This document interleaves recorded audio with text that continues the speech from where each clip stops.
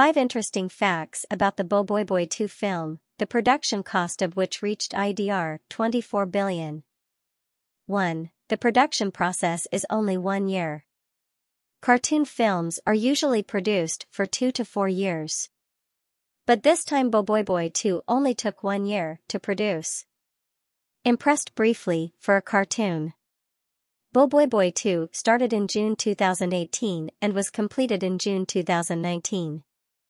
Reporting from Laputan 6, Abdul Razak as the writer of BoBoiBoy said, even though it only takes 1 year, the film BoBoiBoy 2 will not disappoint the audience. 2. Production costs reached IDR 24 billion. It only takes 1 year. The production cost of the film BoBoiBoy 2 is quite high. The making of this film reached up to IDR 24 billion.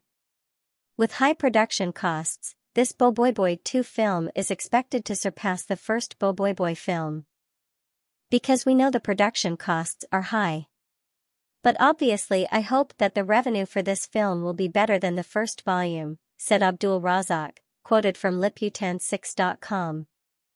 3. No longer involving Indonesian performers.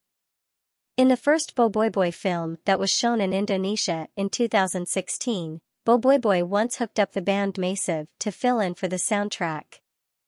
However, in this second film, they no longer invite bands from Indonesia to perform BoBoiBoy 2's theme song.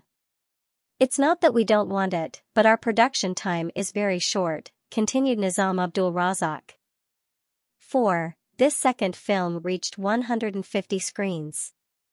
The first BoBoiBoy film was shown in 6 countries and previously it was only shown in 30 cinemas.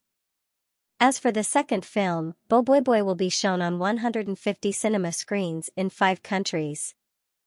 With the difference in the number of cinemas, Abdul Nizam Razak hopes that the achievement of this new film will surpass that of the first volume.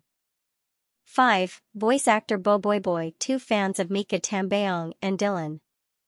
BoBoiBoy's voice actor is Nurfathia Diaz. Besides BoBoiBoy, Nurfathia also voiced the Upin Ipin cartoon. When asked about her favorite film as a cartoon character, Nurfathia denied that she likes watching cartoons. Nurfathia turned out to really like the Indonesian soap opera starring Mika Tambayong. Apart from soap operas, Nurfathia also really likes the Dylan movie.